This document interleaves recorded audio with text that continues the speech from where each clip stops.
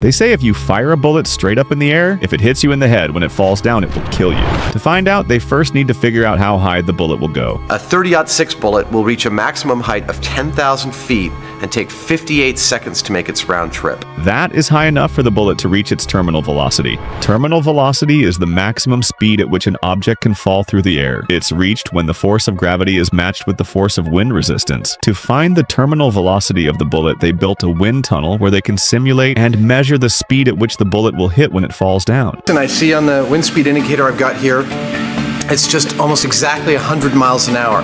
That's how fast this thing would be heading towards you if it fell from the sky. Now, they just need to make a gun that shoots at that exact speed, and to do that, they attached a high-pressure air gun to a metal rod.